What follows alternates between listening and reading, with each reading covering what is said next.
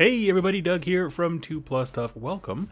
Today we have a very special video. I don't normally record or do live streams on Saturdays, but I was sent, and of course I put the box in a weird angle. I got a copy of Cursed City, and we're going to be digging through that today as we explore what Cursed City is about. I have kind of a little bit of an agenda. Even though this is a live show, there is going to be a segment here at the end for a Q&A and that kind of stuff if you have any questions. But there are a few things that I want to get out of the way, and so today in our video, I'm going to go through like literally what you get inside the box because there are a few things I want to note about it. I want to talk you through some of the models that I have built because there are a few pitfalls when it comes to building these guys. So stay tuned. Like, it's actually very important.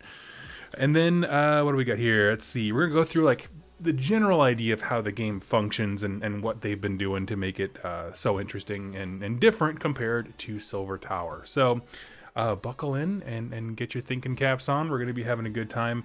I am going to move the chat so I can see it. Also, I went for the creepy music playlist instead of the calm one that I usually do. So if the music gets annoying or whatever, just let me know and I'll swap it. But yeah, so let's dive in here. Let's see, we move this. We got our downward cam. So I'll get to the models here in just a hot sec. But essentially, let's see. We get a bunch of books. There's your model making guide. We'll come back to that in a minute. Let's see. We have the War Scrolls book, which, yes, in case you are wondering, it does have War Scrolls for each character, and we can walk through those in a bit. They're separated. All the heroes are in the front, all the villains in the back. Nothing super stood out to me in terms of keywords, but there are some really interesting things about them, and I like it quite a bit. So, give me one sec here. Okay. Just making sure I understood something. Yep, they do have the ogre keyword. Okay. So we'll come back around to that, but there we go. And then there's two books, and these are very important to understanding how the game plays, so we'll kind of focus on them more in a bit. But you have your rule book, which literally goes through the basic mechanics of the game in terms of how units move and how you level up and all these kinds of things. And then you have the quest book, which is basically how you generate your missions and that kind of stuff. So that's the real core of the idea. Let me turn this fan off. This is blowing a lot of air in my face. So yeah, you have these two. They are inextricably linked, but the quest book is separate because basically it's a good way of keeping the lore contained and not giving you any spoilers as you kind of go through the city on your journey. So we'll move that. For the models,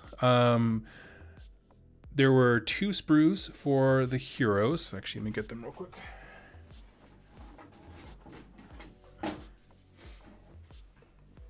This is an important note when it comes to the models here. So your heroes come on these 2. They kind of look like they were pre-primed with Gray Seer. It's that kind of gray, and I'm not sure it shows up the second it hits the camera here. But what's interesting to note, and I just wanted to point this out, is that they are not on individual sprues. The small one here had the Ogre and the Carriage and Overlord, and the larger one here had literally all the other heroes. So if you are on the fence about buying this, one thing that I will note a couple of times here is be mindful that there's no reason as to assume that these will be sold separately, right? These could be unique sculpts to the game. I do not know. They could, you know, just put these 2 together, put this in a box. They have boxes this is exact size and sell them separately. I just mean like you can't buy just straight up, dude, the Witch Hunter, that kind of thing. So, oh, Spezia, thank you so much, buddy. That means the world to me. Oh, thank you, thank you, thank you. So yeah, I just wanted to put that out there. We're going to come back around, like I said. There's a few notes that I really want to warn you about when it comes to actually building them, which is why I kind of, instead of having a pre-recorded video, I decided to actually build the models because I wanted some experience with them. Now, as for the villains, All of the unique villains, meaning the heroes that you have to fight, come on these 2 sprues. And that's your big Vargulf, that's Radjikar the Wolf. He actually is a separate sprue, so he could be sold separately. We'll get to the push fit things here, pretentification, in just a minute. So, and everybody else, that's the 3 little vampire lords. This guy who, in America, you have to articulate his name as Gravedigger. We have him, we got Skeleton Champion, and the 2 Ogre Bodyguards. So those all come on here. Again, just make note, Radjikar is the only one that comes separately. So he, I imagine, can get a blister pack very easily if you're looking for just that model. All the other unique characters, including the big Vargulf guy, are coming on this 1 sprue. So there's that. As far as other stuff you get, let me pull the box this way. And let's look through some goodies here. The baggie that I had for bases, I accidentally tore it, and so it just like barfed all the bases, so I'm not even gonna dig through them. These are 2 identical sprues that come with all of the minions that you're fighting. So on here, you'll find the Skelly Boys, zombies, bats, the rats, the objective markers, all those things. I think that's all of it. They look great, by the way. Well, like I said, we'll go into the models here in a second. I'm getting ahead of myself. We have this, which if you are familiar with Blackstone Fortress, there is a super secret present, the Ulfenkarn in Peril envelope. Do not open until the final assault decapitation journey has been completed. This is a little spoiler thing. When you beat Radjikar, you get to open this. And I am going to honor that because I'm going to be playing with y'all on streams and recorded games and all kinds of stuff. So this will be saved for a moment, for a special moment.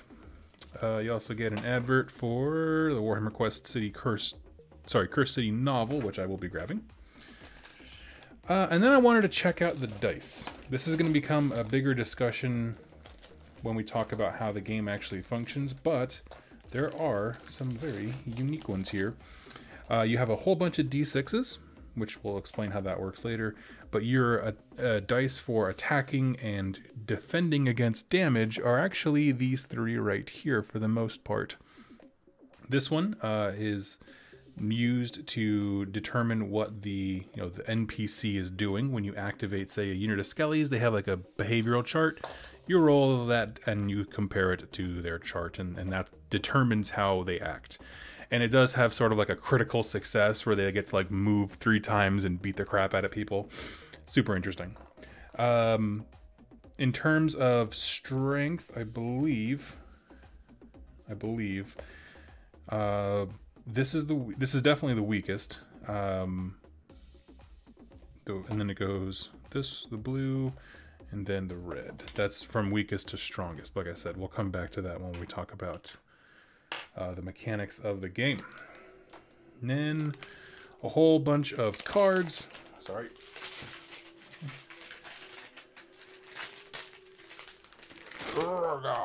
I've been reading the rule book, so I know the cards. I just didn't have a reason to open them up yet. This is funny. This is basically your hit list where you have to monitor how scared the populace is, how much influence Radjikar the Wolf has, and which of his like lieutenants you have killed. So that's like your progress tracker almost. And for the rest of these, I will come back around to those when we talk about game mechanics. Let me see here.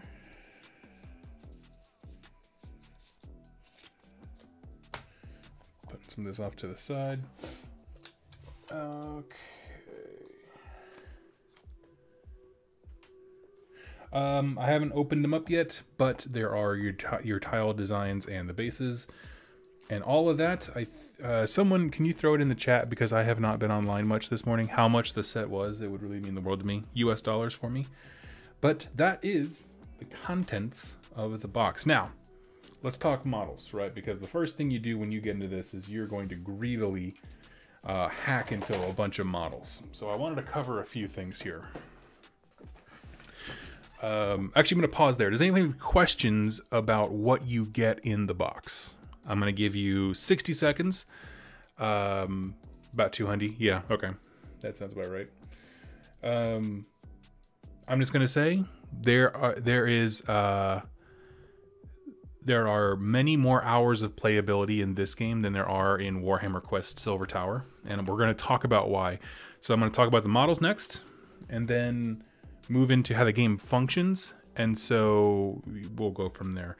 Is there much art? There actually is a bit. Let's see. That's a great question.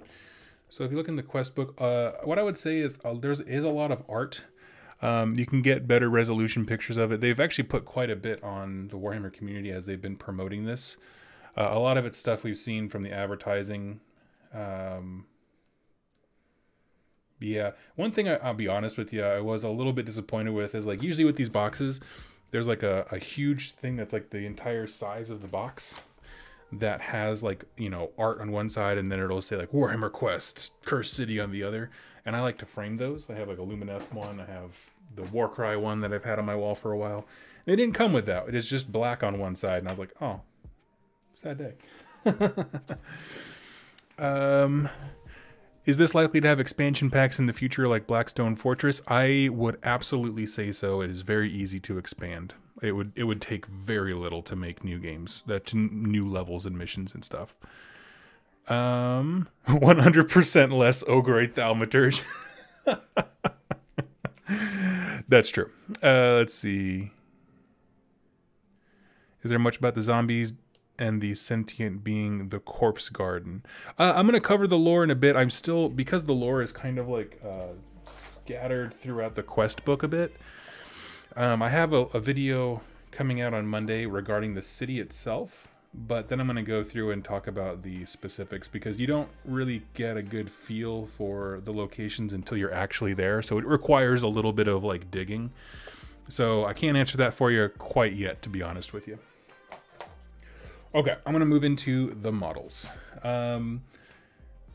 Basically, I built everything but the small minions, but if you look here at the end of the book, to the ones that I have not built yet, the nice thing is most of the, like the most numerous models, the skellies, the zombies, the rats, and that kind of stuff, they're all 2 to 3 pieces max, which is really nice because I looked at this and it was very daunting looking. But the truth is they snap together really, really quickly. And on the usage of that term, snap together, yes, these are snap fit models. They are single pose.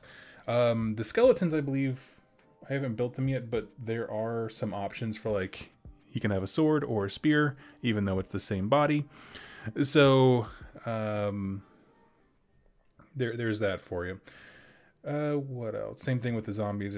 There's a little bit of spare bits, so you will have some extras, absolutely. As far as things to note about the minion guys, not a whole lot, honestly.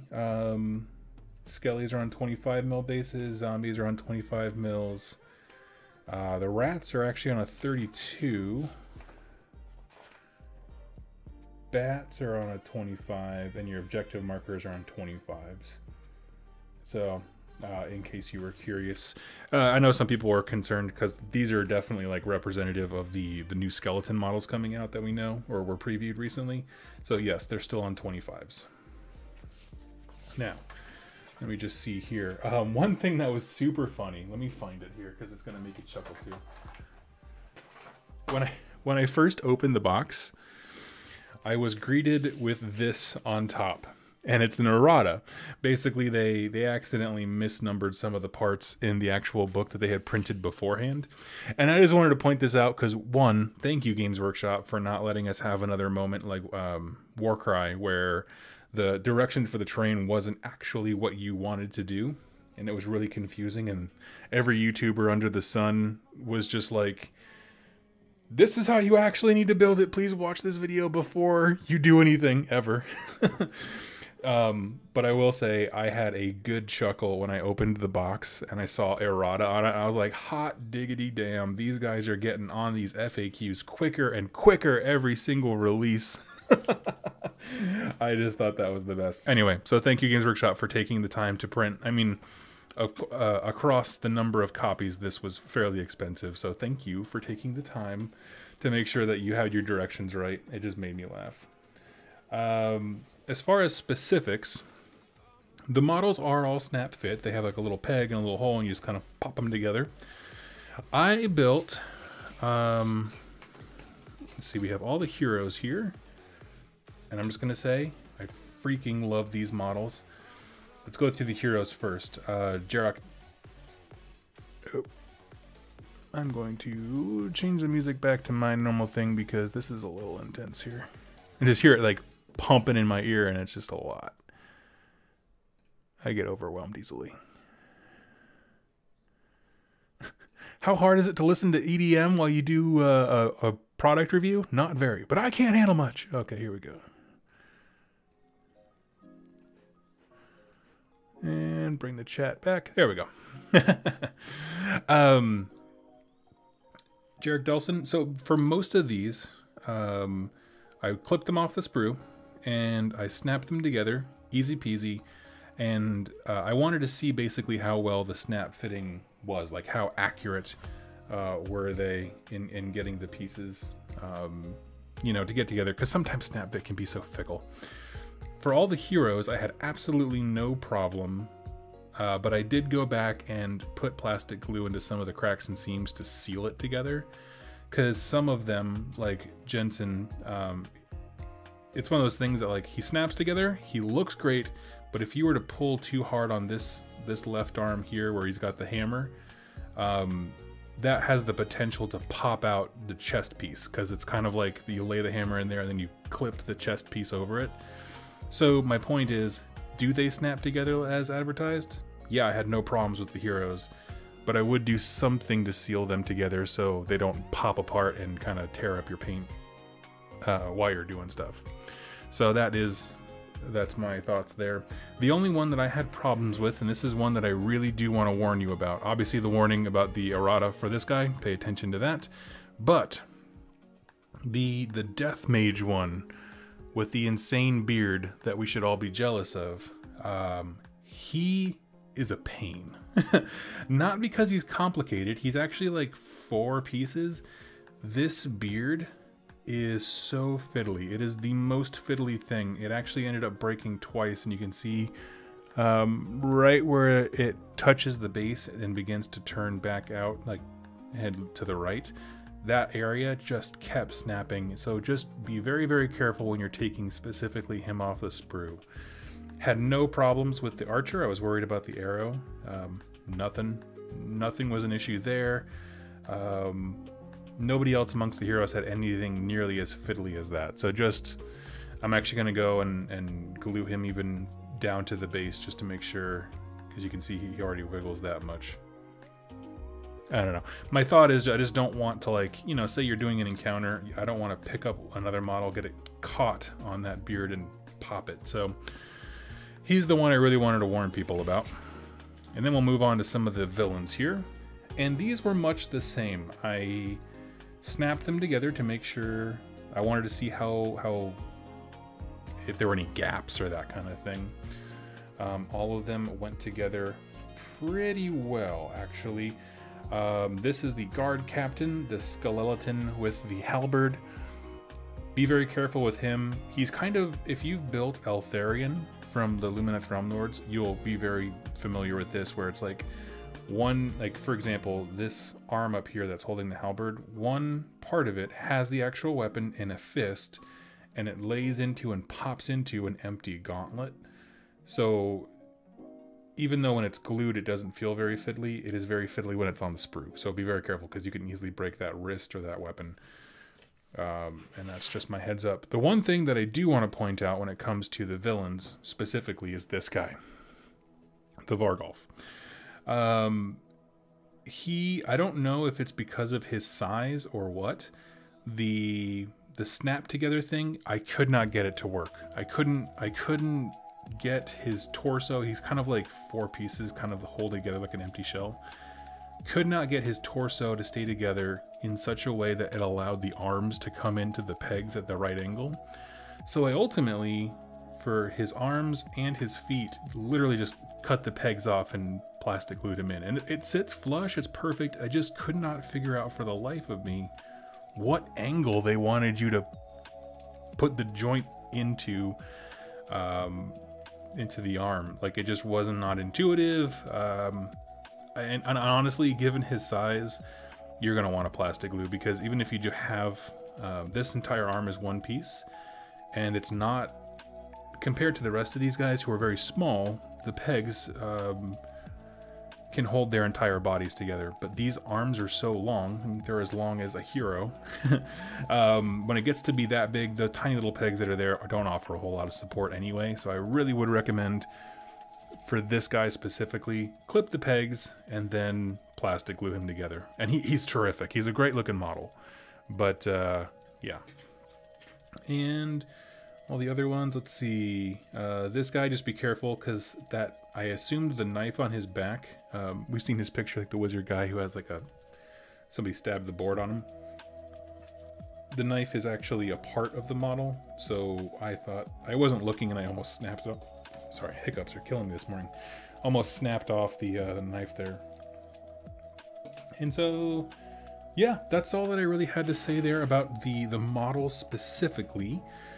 As far as using them in your games, let's see.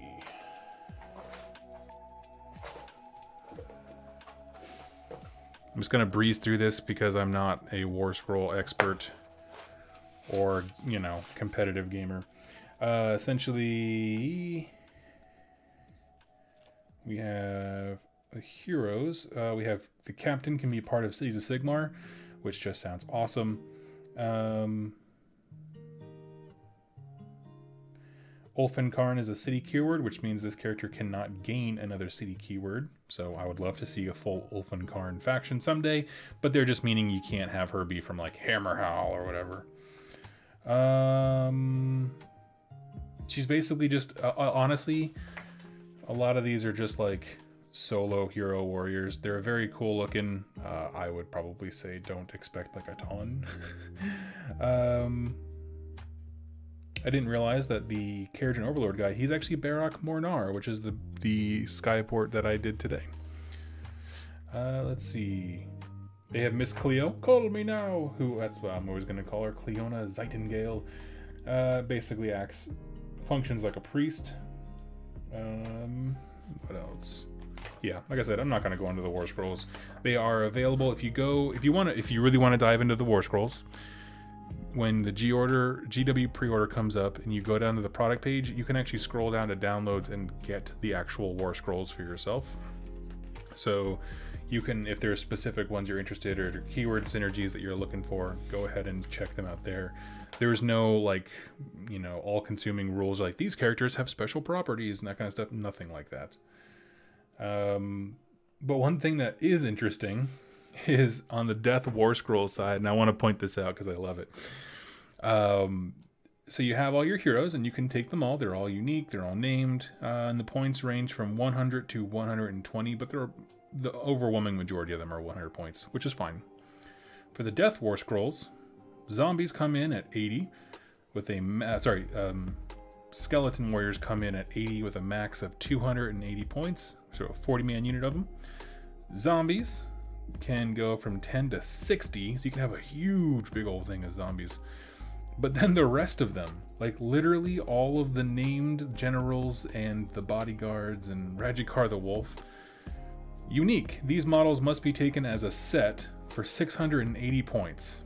Although taken as a set, each is a separate unit. So you could just barf up the entire aristocracy of Wolfenkarn for 680 points on the table, which I just love. Oh man. Can we get the human points? Which one's human? There's a couple humans. 100 points. I think all the humans are 100. Oh, the lady captain, the American Joan of Arc, is 110. But they're all in that range. They're right there. The only one that's 120 is the ogre. Yeah, there we go. That's kind of an odd choice, though. Oh, yeah, it would be It would be a super weird choice. I am so into it though. Like, absolutely. I would do it. I mean, you know, I got a 680 point... No, I got more than that, but I was gonna say like a death army. Because it's a bunch of leaders. Yeah, it includes 1, 2, 3, 4 leader choices already. Boom, there you go. You've picked out all your heroes for your death army. Okay. So like I said, go check out the War Scrolls online if you are interested in learning more. So let's talk about the actual game. How does the game function? Well, we're going to cover the rulebook first. You should read the rulebook before you do anything because all the interactions that you have throughout this game will be based upon this. So let's put it off to the side and put the quest book off. When it comes to the rules, it's very simple. You generate your mission that you and your company are going to go fight. There is a day-night cycle, which is phenomenal. If you don't know, enemies get more dangerous at night. Basically, the streets of Ulfenkarn are very unsafe at any time besides the daylight hours. And so, yeah, let's see. Essentially, what you're trying to do when you play this with your friends, you take your merry band of warriors. You can have up to 4 players. And you are trying to kill Radjikar the Wolf. He's the arch-vampire leader of the entire city and stuff. However, they've tried to kill him before, and he keeps coming back. And they don't understand why. Like, cities have tried to come in and save Ulfenkarn, and they can't figure out why. And so your first task is to figure out how he keeps coming back to life. Or him and his lieutenants. All of them do. That's your first mission. And then you have to kind of work your way up to him boss style, where you're taking on the captain of the guard, his personal, you know, a zombie guy who makes his dudes. You have a wizard who probably has some knowledge about that. The Vargolf, you have his twin bodyguards who are ogres and have the ogre keyword, by the way. Then you have the weird triplets of mini vampires and Radjikar the Wolf. That's not like necessarily the order you have to engage them with, but Radjikar's last always. And then for these guys, I'm not sure if there's a linear order yet. I haven't read that part. But that's essentially the thing. Figure out how they keep coming back to life and take them out one by one, with the final boss being Radjikar the Wolf. In addition to that, there are a few other ways to play. See, that mission are what's called, what is it called? What do they call it? Quest. They use very specific lingo for the different kinds of missions in this game. Let me just double check. Yes, hunt journeys. So when you're playing your game, you're going to pick, hey, this is the kind of journey we're doing. If you go with Ulfenkarn in Peril, which is the main quest, that's when you're hunting enemies. The journey ones have a few different things, but basically you're wading into the city trying to clear off some of the evil in it. And then Scavenge was when you're searching for supplies. There is Deliverance and Decapitation, which is when you finally kill some of those named characters and stuff. Now, here's the thing. When you're playing a game, this is a campaign game, right? This will require multiple playthroughs. You can't sit down and just finish Cursed City. I mean, you can if you believe in yourself and you have a bunch of money in the bank account for, you know, DoorDash to come and just supply you with sustenance for like a week, but I don't recommend it. The way that the game functions at its core, and you use this little sucker to keep track of it, is not only are you trying to kill the enemies, right? In Warhammer Quest Silver Tower, you just kind of kept going into the tower, and at the end of it you would get one piece of a, you know, MacGuffin, and then after you had 8 pieces, then you could go for the Hail Mary and try and win. With Ulfenkarn, it's very specific, where you're trying to balance the fear that the populace has of their lives, because if they give up hope, the city shuts down and is just consumed by darkness, and the influence, the martial might that Radjikar wields against them.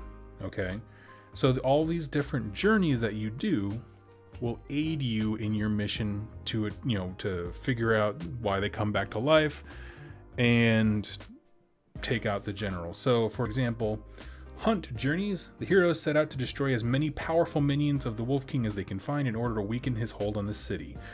This would be one where you're trying to lower the fear in the city, or you're weakening his influence. Obviously, Ulfenkarn in Peril is the main quest. These are side things you have to do because if the city gets too scared, you lose.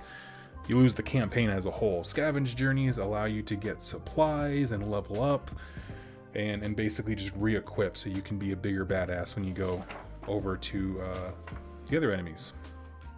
Each of these has very specific maps rather than Warhammer Quest Silver Tower, where you basically took the tiles and you kind of jumbled them up a little bit and you never knew quite where you were stepping into next.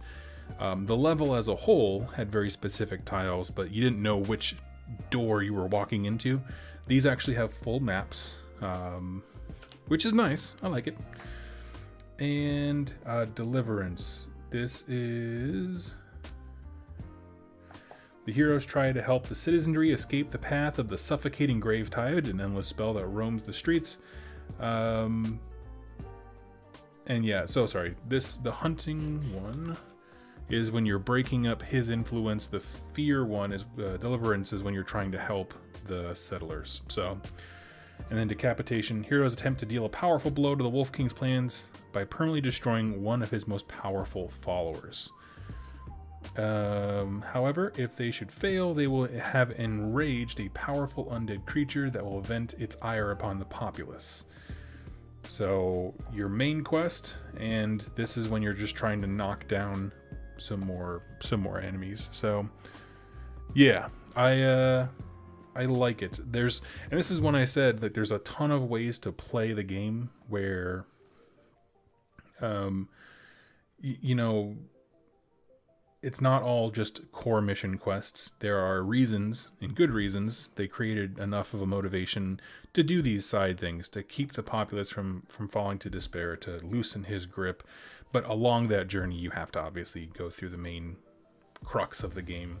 For my purposes, I would not be upset if we did like a main quest game, and then like, you know, mixed it up with one or the two or three of the other variants and then went back to the main quest game, that kind of stuff. So yeah.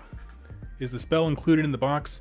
No, because the tiles are a very specific size and the model is very large, there's actually a little token that represents the Gravetide. Let's see if I have a picture here.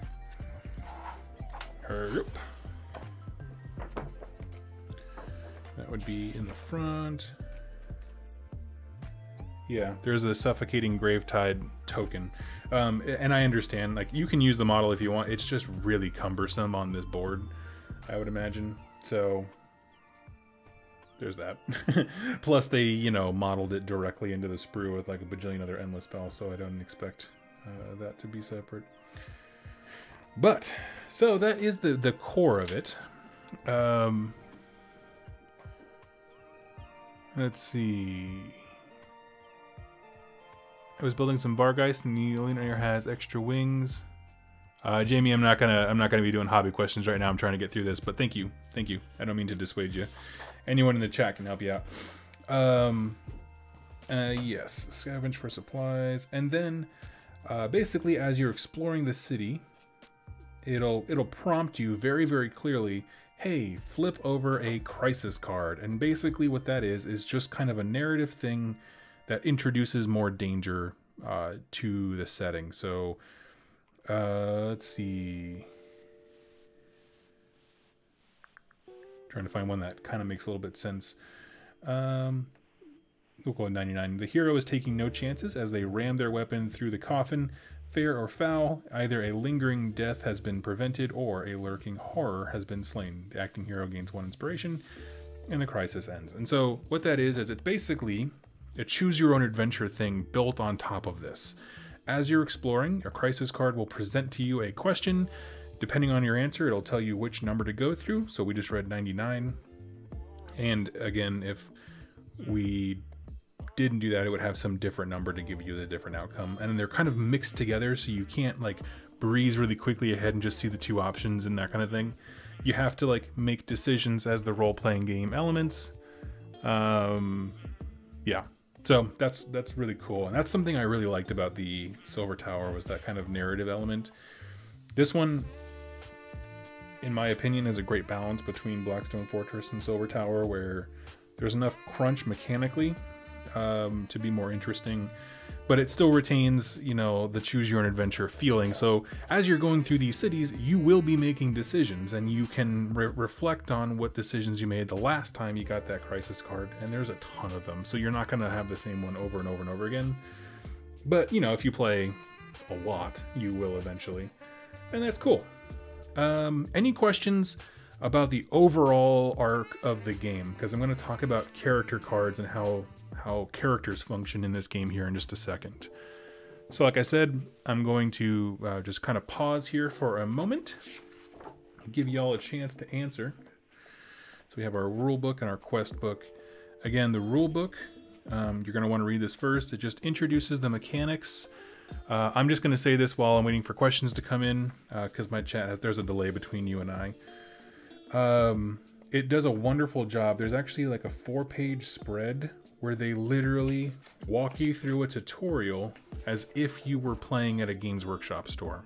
Like, and that was just a very thoughtful thing. Obviously, I think that this was in design long before, you know, COVID or whatever that, but the idea of it, I mean, when I say it literally walks you through, it's like, take this dude, put him here, put another guy here, learn these actions, this specific action, until you have mastered it, and then move on. And then it goes the same thing for movement, for hostiles, recuperating, for healing from wounds, kind of a thing. So it's a wonderful deal. I was actually kind of concerned when I get games like these that they're going to be too hard to learn. It was very intuitive, and I like the fact that they include, you know, it's a 30-page booklet for the rules, and they took 4 of them to really be like, you know, when you're first playing, these are the interactions, this is the lingo we use. And I feel like it was done, frankly, a lot better than they do most of their games. Like, I wish AOS had something similar. Okay.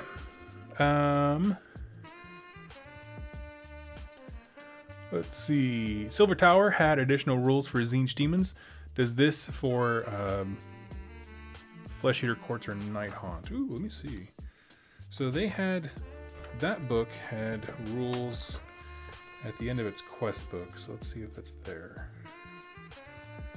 There are some specific missions,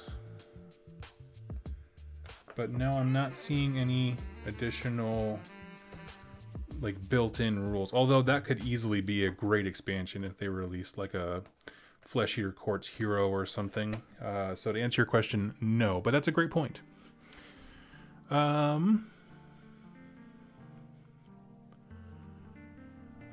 What do you think the first expansion will be? I don't know, but just based on the conversation we just had, I would be cool if they pulled in other death factions. Thematically, it would make perfect sense. Did they give an estimate for how long a hunt is expected to be? Oh, okay. Let's see. They don't, off the top of my head. I was just reading through this last night. Let's see.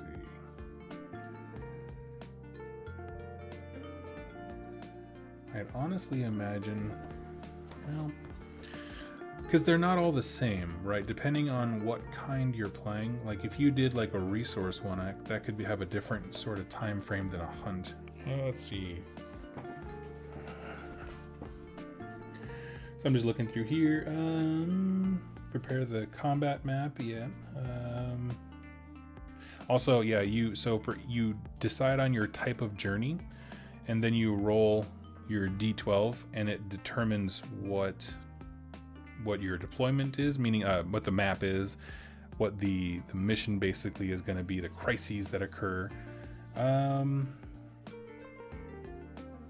Let's see.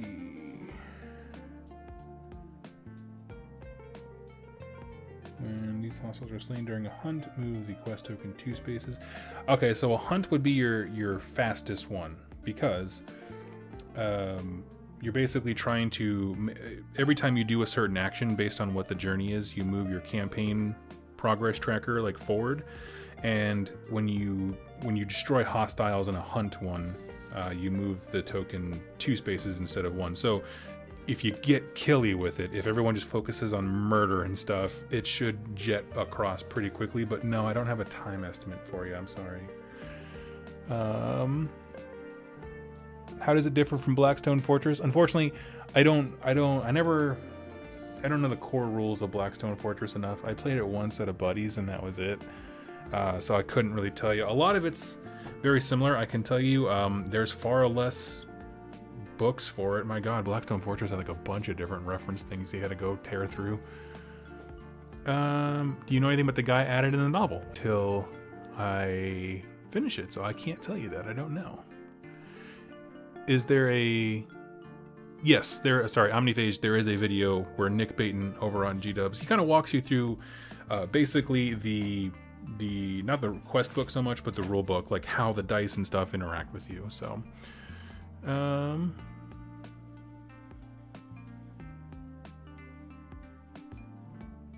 did they take your suggestion and include the Mothman? No. Let's see. I know the minimum is 4 characters. What's the maximum? The minimum is... What? Where was it? I mean, I started that sentence sounding really confident. You know, my voice was booming, and then I just realized, I don't know what the hell I'm talking about. Give me 1 sec. Okay, getting ready to play. Pick heroes. So if there's only 1 player, he controls 4 heroes, and it goes up to 4 players. If there are 4 players, each of them picks a hero. So, yeah, it is a 1 to 4 player game. Not all your heroes will be in play at any given time. So what do they give you? 8 heroes? 1, 2, 3, 4, 5, 6, 7, 8. Yep, so that is what it is. Well,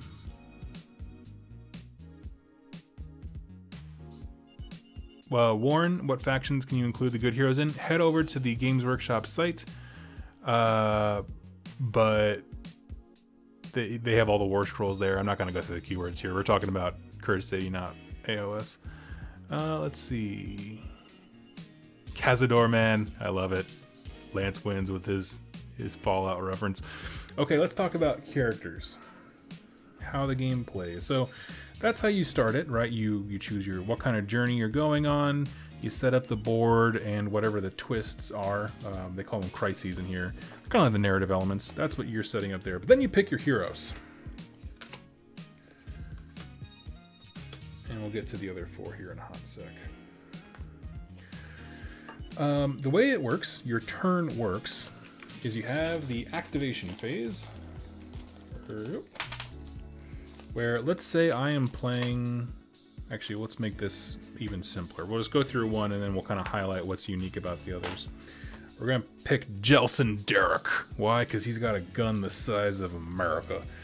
So when you do your activation step, you roll your dice. And you roll the number of dice as you have equal to this many empty spaces. The reason that is as you take damage, these spaces will be filled up and a damaged character will have less action dice to be able to do a thing. That's super important. You don't want to be hurt.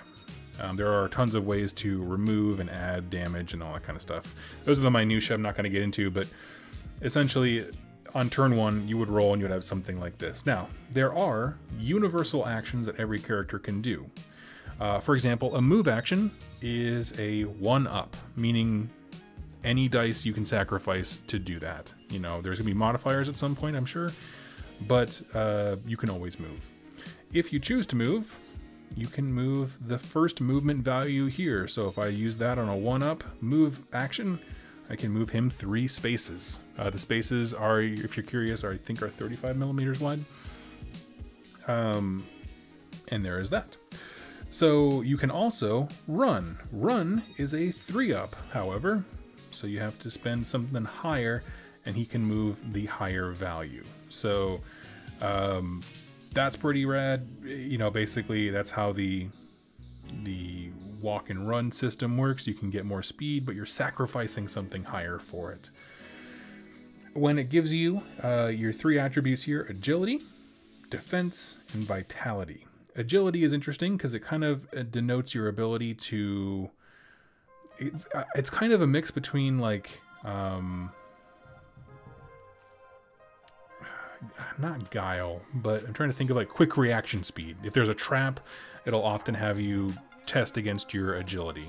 When you determine turn order, which I'll get to in a minute, you can actually kind of do a gambit where you can spend one of your dice to try and move higher in the priority order, or initiative order. That's what I meant. So that's kind of a fun thing. I like it. So there's a few things there, and it does correspond to what kind of dice you roll. So for an agility, you would get this guy because it's a little blue triangle. Here's my little blue triangle. I'm going to pull these dice out because we are going to be chatting about them to understand them better. So for any of these attributes, agility, defense, and vitality, you are going to roll one of these suckers. Now, there are 3 kinds of sides to each and every one of these dice. There's a blank side, which is a fail.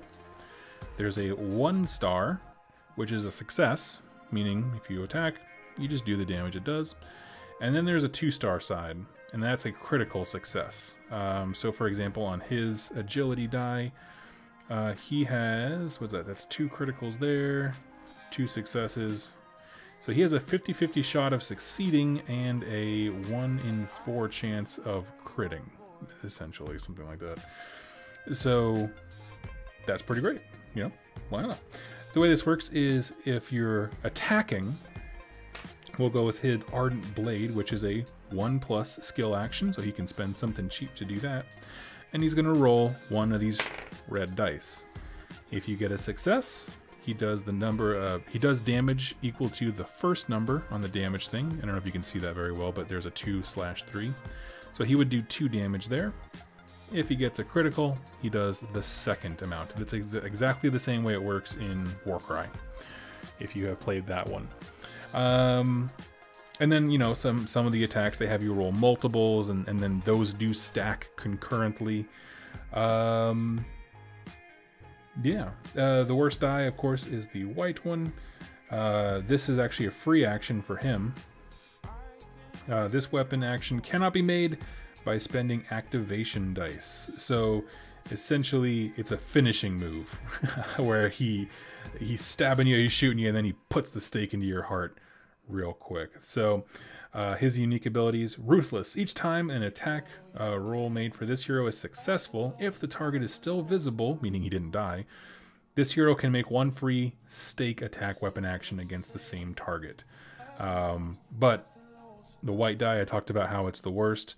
There's only 1 success, 1 critical success on a 6-sided die. So that's not the best odds. Whereas on this one, the D12, you have 1, 2, 3, 4, 1, 2, 3. So there's 4. It's 4 and 4, right? So there's 4 crits, 4 regulars, and then 4 blank spaces. Which means 2/3 of the time this one's going to do something awesome. About half the time this one's going to do something awesome, and like 1/3 of the time this one's going to do awesome. That's how that works. You can each carry 1 item, and you can actually gain artifacts. You can gain special weapons and armor. You would just put those cards right here of whatever he's toting. An item is kind of like a vial of something, or a first aid kit, that kind of thing, something a little different. Let's see. He does have Judgment, his big old gun. And the way they kind of handle guns in this is it's a normal attack, has a higher cost, so it would require a 5 up, which is expensive. And then it's a ranged attack, meaning anything that's not immediately next to you can be targeted. And understand, immediately next to you doesn't count diagonal. It does in fact count diagonal. Sorry, I kind of said that weird. So you have to be totally clear of anybody to be able to shoot your gun. And it does have reload, which was kind of the problem that Silver Tower has, that ranged characters were just, you could just crush things from afar very easily. This one, you can only make that weapon action once per turn. So he could, in theory, spend this to shoot the gun, spend a cheap one to move, Now he's in range of a target to hit him with the Ardent Blade, and after he does the Ardent Blade, he gets a free Firewood Stakes attack based on this. And for that last one, he can either... there's a few other actions you can choose to do, but that's the core of it. So if your guy's healthy, you get 4 actions based on the dice that you have, and there is still, if you're curious, from Silver Tower, a pool of Destiny dice, which any player can reach into and take. If your character is wounded to where all the compartments here are filled up during your activation step, you don't roll dice, but you can still take from the Destiny dice pool if your character needs to do something. So, yeah. Let's see. What else? Let's see. Any questions about how heroes interact? It's very straightforward. And that's actually one of the things I like about this game, because they kept the same model as Silver Tower. The things that changed, if you've played that one, are just they have now unique dice. They introduced the hit and crit mechanic, so there's a normal hit and then a critical success, and that works for defense and offense the exact same way. If it's a success on a defense roll, you lower the amount of damage they take by 1. If it's a crit, I think it's you lower it by 3 or something like that. The basic idea is all the heroes have defensive stats. The minions that you go through, all the skellies and the zombies and the bats, they don't. So it'll save time there. They just take the damage. The idea is, this is a conquering bunch of explorers and heroes. Warren, do you think this will be easy enough to play over the internet if one person owns it and the others are watching/playing? Well, we're going to experiment because I'm going to make that happen. But yeah. How is the triangle dice not a D4? Honestly, I was thinking the same thing. When I opened this up, I was like, oh, that's not what I expected. I did think it was a D4 from like when they showed the preview of the artwork, and I was just like, huh, okay. But, I like it. So is the system easily adaptable for Silver Tower? Well, just looking at the basics of it, I would say that, I think it's easier to bring Silver Tower characters into this than this game format into the Silver Tower, because there are different kinds of journeys that you can go on. And, because if you're bringing the Silver Tower people over, all you have to do is find a good balance and equivalent for which agility, defense, and vitality dice they have. Because their attacks and stuff are almost written the same way. Right, the damage is a little bit different because the Silver Tower ones didn't have the crit, but you can write those in. Just a crit does, +1 damage kind of a thing. You can keep it very simple. But the actual mechanics of, they all have unique abilities and Path to Glory, there's some minutia that might have to be worked out, but I think it's very easy to. And I do intend to kind of put out a PDF at some point on the channel about doing just that, bringing those characters to Ulfenkarn. So yeah. Let's see.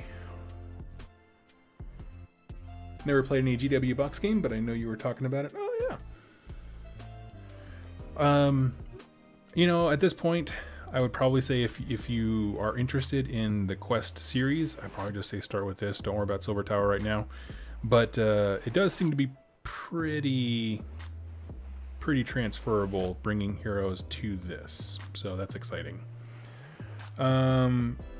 Important question, can we put Gotrek in Cursed City?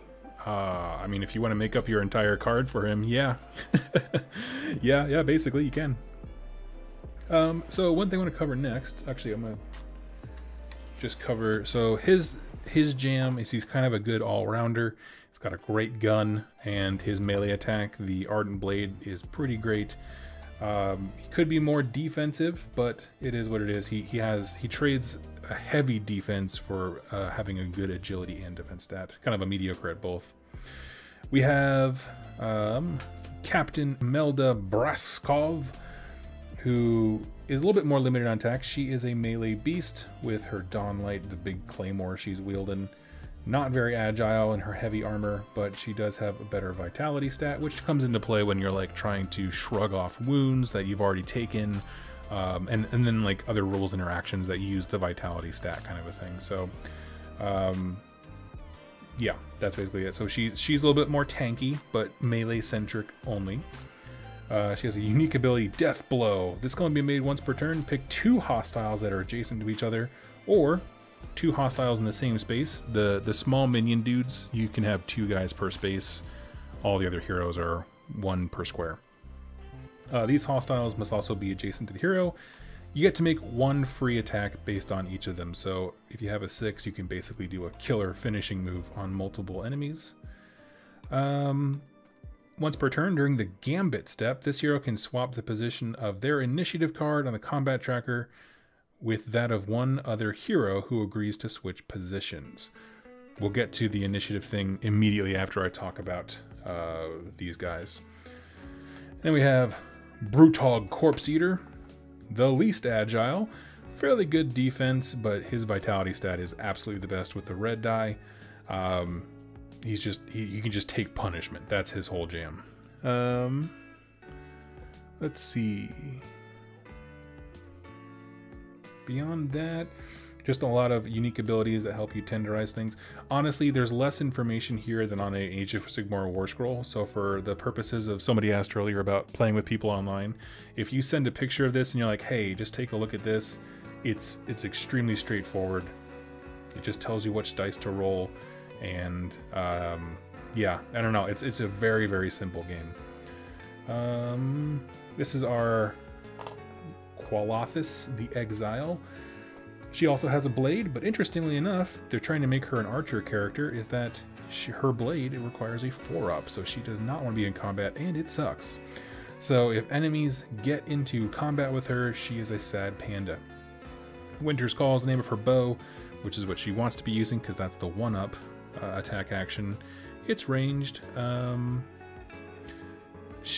she starts the game, if you take her in your party during that particular mission, she gets 3 Oaken Arrow counter tokens. Basically, she brings 3 special arrows with her. And so, Oaken Arrow and a 6-up, discard 1 of the tokens, and make 1 free Winter's Call weapon action. Damage suffered from that weapon action cannot be reduced or ignored. So she gets a super arrow. She gets 3 of them per round, or per journey, I'm sorry. Then she goes back and kind of gets them back.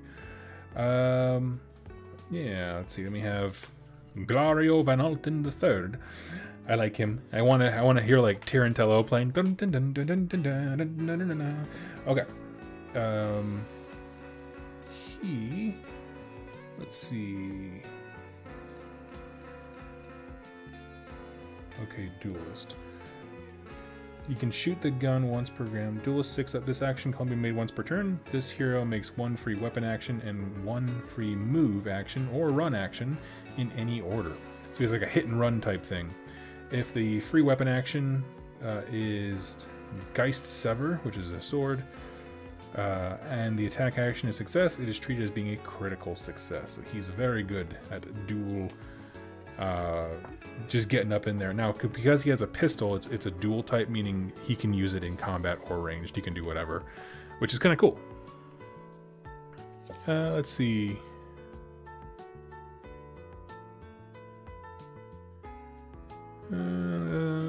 We got Dagnai Holden Stock, which is our Carriage and Overlord guy. By the way, I just want to say this model is super badass. I like him quite a bit. I'm gonna have a ton of fun painting him. I love the fact that he can technically run, but his movement and his run speed are exactly the same. He's just like, this is the slowest guy. His fastest is still the slowest. I think that's amazing. And he is all defensive, so he doesn't like getting hurt, but he's good at resisting damage. So like, if he's harder to shrug off wounds once he takes them, but he's harder to hurt. And his weapons are badass, both of them, in combat and at range. He has a harpoon gun, and he can actually pull enemies towards him, which was wonderful for pulling out some of those leader models and that kind of stuff. And one thing, I'm just gonna kind of breeze through these last two. We have our two priest slash wizard characters, and they just don't want to be in combat whatsoever, but their unique abilities are very useful when it comes to being part of the team. Because the Miss Cleo, she can heal and kind of take ailments from a hero. And then she has basically like a arcane blast type of attack. And this guy can damage himself in, what was it? This action can use next return. This hero suffers 1 damage until the start of the next hero's next activation. The damage value of the Hollow Stare, which is his attack, is 3/5. So he can kind of supercharge a bit. So I think that's kind of cool. Now, all of these characters, as they do things throughout the game, gain what's called inspiration tokens. And at a certain point, you flip them over and you use, it's the exact same card, it's just on the back. It has like a golden outline. And it just gives them better stats. What's his... Yeah, so for him, he gets a better vitality die. And do the weapon things change? Not too much on him. Although he does unlock a new ability. Yeah, what's Miss Cleo got? Heavenly Alignment. Let's see. Before the initiative step, this hero can pick 1 hero, discard the hero's activation dice, add 2 to the score of that hero's activation dice. That's rad. So it's very interesting, the way that the inspiration stuff works. Basically, it's sort of like a Darkest Before the Dawn. As you're getting your teeth kicked in and you're taking enemies out, you can flip the cards, and now they're better, much like they do in Warhammer Underworlds. So, yeah. Let's see. Solo means you get to play co-op with smarter players than having a SOCOM Boonfall. I don't know. I don't get that reference, but yeah, let's see.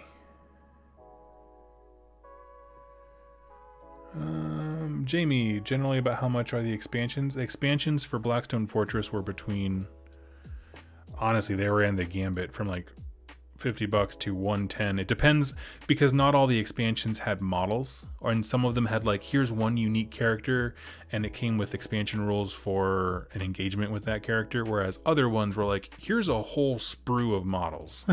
So it's kind of a rough one there. I'm not quite sure how to tell you that.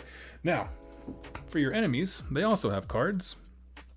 This is, they, instead of having an inspire mechanic, they simply have day and night. As your journey begins, you always start early in the day, but as things progress, you fall into nighttime, and all of them have an empowered nighttime version, which you do not want to fight at all. So what that means to me is that time is a factor. You don't want to waste your turns. You know, if you don't have to stop and like heal up and doing a respite action or whatever, you don't want to. You're racing against the clock at all times, and that's really cool, because you know, you might have a wound on you and you want to wait and get your 4th activation die access, but the truth is like, that just means it's going to hurt you later on when your enemies are more punishing. So going through your turn right now might just be the best idea. For each of them, let's say, for example, the mission has you put 6 Ulfin Watch, that's the Skeleton Boys, on the table. Okay, I just made that up. I'm not sure if that's a thing. But let's say you throw 6 on the table. No matter where they are in the board, or how spread out they are, or anything like that, you activate them all as like a species. So, for example, I would say, I'm activating the Ulfin Watch. I'm going to roll 1 behavior die. 11. Dance Macabre. Each acting hostile makes a move action and then makes a charge action, which means they get to move, and attack. Okay, very crazy. So that would be a killer die. So that means all of the Ulfin Watch, like, no matter where they're spread out or anything like that, all of them activate simultaneously. They all do the same action. It's very simple for bookkeeping, and I like that quite a bit. So yeah. What else? So we got those guys. As far as how initiative order works, I like it. So basically, let's see if these are the right ones. Okay. So for each person playing, because there are 4 adventurers, there are these 4 die symbols. They don't mean anything intrinsically. They're just there to be separate. And I would be like, hey, I am the dwarf guy. I'm going to play this card, right? And so I'm going to take this one. I'm going to claim it as the representative of my character. Everybody does that. You then take these. You shuffle them into a deck because the backs are identical. These are the same things but for enemies. And all of them correspond to a specific enemy type. And so then you shuffle these cards together. And I'm just going to put out a fake, you know, combination here.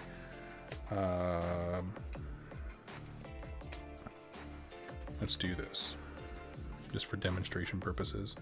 So yeah, you shuffle the deck, and then you lay these little cards out. This is how you start a journey. And at this point, there is a gambit step. This is the one I mentioned earlier. You roll on your agility die, and if you succeed, you can basically move yourself around in terms of priority. If you get a success, you can move somebody adjacent. If you get a critical success, you can move to any enemy. So if this guy got a success, he could swap out his location with one of these 2. If he got a crit, he can do any one of them, so he can bring himself to the front of the pack. And of course, there are rules like we mentioned before. We were talking about Miss Cleo. If someone agrees to it, you can also switch with them. So yeah, let's see. Question: does Curse City require a DM? No DM specifically. They have a role that they call leader, and what that means is it's just someone to you just kind of elect one person in your group that, hey, if there's like a discrepancy or different effects trigger at the same time, we just nominate someone to make the choice for us. That's all it is. So you need someone to kind of lead the game, but no DM. Everyone can play. So yeah. The moving cards around mechanic is the same in Blackstone Fortress. That's cool. Yeah, I didn't know that. But I guess the demo I played, he must have he had all the heroes go first. So I think it was just for ease of explanations. Let's see. How long would you expect a single game to last? You know, I don't have a good answer for you. I will let me play around with it more. I'm going to play a solo game just to kind of get my sense of it. And I can report back. My gut tells me it's probably going to be about an hour and a half to 2 hours. That is my guess. At least while you're learning the game. Because between setup, we have to actually design the tiles on the board. You know, if one person in your gaming group owns it, and they have it like all ready to go for game night, I'm sure that you can crank a game very quickly. But you have to remember that this is, because it is a campaign style thing, there's the setup for every mission, the character stuff, you have to deploy the table the way it's described, and then there's an entire cleanup step where it's like, okay, how's the populace doing? Did we lessen his grip? Did we gain any artifacts? Did we search for anything? So there's like, you know, I don't know. So anyway, there's that. Let's see. As my group's forever DM, that's a huge selling point. Yeah, no, it really, it is fantastic. Like I said, you know, you have to have somebody be a leader. That's a non-negotiable, because there are some rules in here, and the way that they word it is pretty interesting, where it'll say like, leader's choice. And so you need someone designated to make a decision. It could be something like, you know, how do I want to word this? In leader order, which means your leader chooses the order of things to happen. So yeah, so that is how the mechanics of the basics of the game work. Adversaries, just a couple notes here I threw down. Adversaries do not have defense dice. They just take the damage, but that's represented, you know, by how many wounds they have. Like Radjikar the Wolf, he's a monster. He moves 6, he has 10 wounds, and just a whole bunch of nasty attacks. Let's see. Yeah, he reduces all damage coming into him by 1. I don't know, there's just a whole bunch of stuff. that make him super scary. So as I'm kind of winding down this explanation, what else do you guys have questions about? Because like I said, I am kind of winding down a bit. My voice is getting a little sour and I gotta head out here pretty soon. I'm just gonna throw this out there while you guys are asking last minute questions. Question, do you have the wizard character? Can you share a picture of the wizard character? No, I don't. The Cursed City, like you said the Cursed City book, like the wizard character that comes. I don't know what you mean. I'm sorry, Arnold. There's the characters that are already on the website, but I don't have anything beyond that. Do the player characters level up and gear up? Yes. So we have treasure that they can each carry. Let's see, those are the crisis cards. Basically, they can all carry Realmstone, and by inspiring and doing great deeds, that's how they can level up. Yes, there are... Let's see. I didn't look at the level up stuff too much in detail. There's this huge mother heffin' deck of this is like artifacts and weapons and stuff. Each one of them can wield one unique piece of armor and one unique weapon, I believe. And it just gives you more options for your attack profiles. And essentially, when you're playing the game, you can pick up Realmstone and it'll have the cost here, cost 4 Realmstone. And that's how you can buy them. There is kind of like a... Honestly, if it's kind of like Vermintide, the game, like the video game, where, you know, you go out and you do your mission and you come back to the inn and that's where you can buy stuff and... yeah. Let's see. Combat tutorials. I'm going to look up the level up stuff. There's the turn.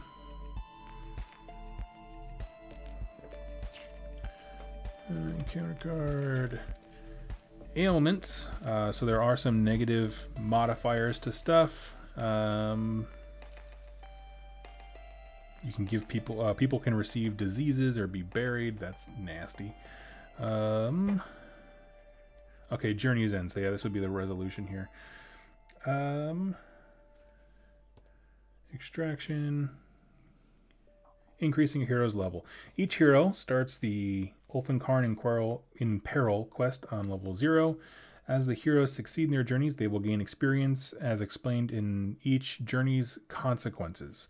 So yeah, when you go to the actual journey, well, that would be the other book.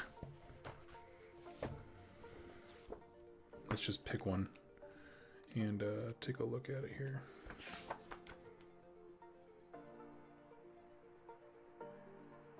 Okay, yeah.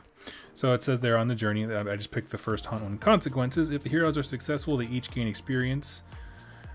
See page 34 of the rulebook. We'll be right there in a second. In addition, shrink influence. So the influence that Rajikar has over the populace by 2. If the heroes fail, there are no additional penalties. So this is a pretty safe one, pretty much is what they're telling you. And it's also the kind of mission they suggest you do for your first round. Okay, so experience. So at the end of a mission, if you're successful, it will tell you how much experience to earn, if you gain experience or if you gain supplies, that kind of stuff. So if you do gain experience from your journey, heroes gain experience each time they are successful in a journey. When a hero gains experience, give that hero a novice experience token. If a hero gains experience and they already have a experience token, replace it with a veteran. If a hero has a veteran, discard it, and that hero's level increases. Okay. Shoot, dang, that's a lot. Okay, hold on a second here.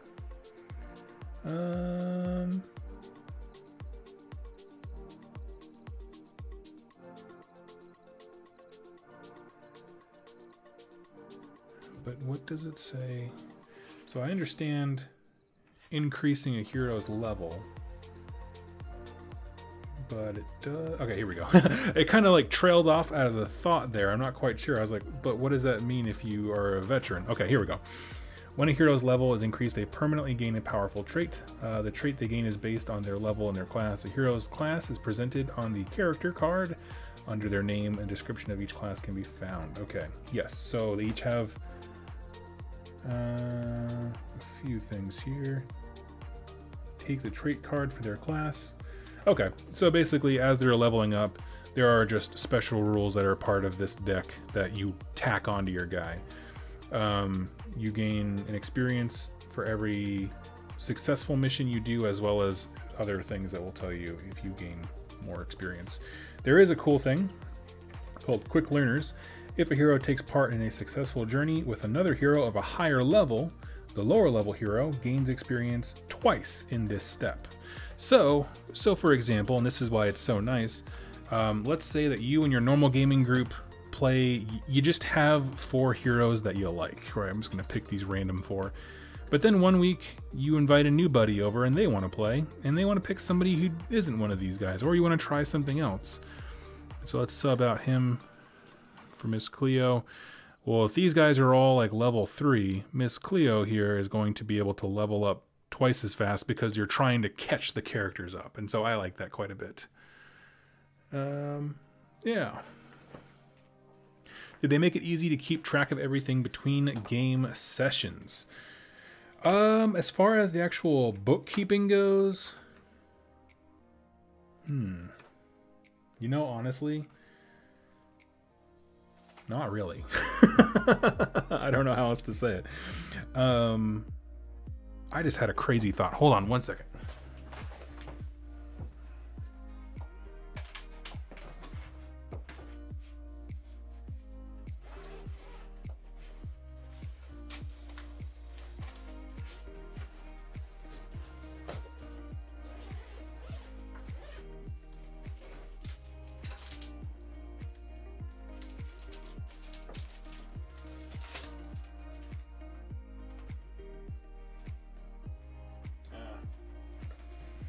Ah, never mind. I thought I had a perfect sleeve for this that had like a pocket that I could put the any kind of upgrades you have. No, what I would suggest if you are playing this, what I plan to do, honestly, because I plan to play with so many folks over and over again, is I'm basically going to laminate these. And so instead of having a token that's representative of what level they are, I'm just going to take a dry erase pen and put it in the corner. And then that way I can like take a book clip or a paper clip and just clip the literal cards of what they have equipped and that kind of stuff, and I'll just do that. That's my thought. So Doug doesn't know about the special character card that came with the collector's edition. No, they sent, I mean, to give you a peek behind the curtain, they didn't tell me I was getting this until just a few days ago, and it arrived late Thursday. I think you guys think I'm way more involved with Games Workshop than I actually am. I don't know a dang thing. I know about the $200 box of stuff they sent me and nothing else. There we go. I know Blackstone Fortress had little baggies. There actually are a ton of little tiny sandwich bags and stuff in the bottom that I'm sure are designed for that exact reason, where you can separate the cards individually. So anyway,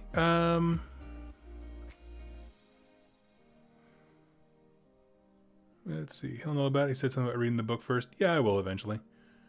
So anyway, friends, I'm going to go ahead and close this video out. I hope it was helpful for you. Like I said, if you hopped in later, we went through what you get in the box, a few important notes about building the models. So again, if you're getting this set, go back, listen to that part. I have a few heads up for you. And we kind of walked through the basics of the rules and kind of what the mission is for the game. So, let's see. Well, I knew about the character. I just didn't know that, frankly, that y'all were going to care enough. I don't know anything about it. But, like, I knew there was a character in existence coming, but not necessarily what that card or war scroll was. But anyway, friends, I will let you go now. I'm going to go have a nice lunch date with my lovely wife, who is patient. And that's exactly what we're going to do. So look forward to a couple streams this coming week as I build and paint these guys up.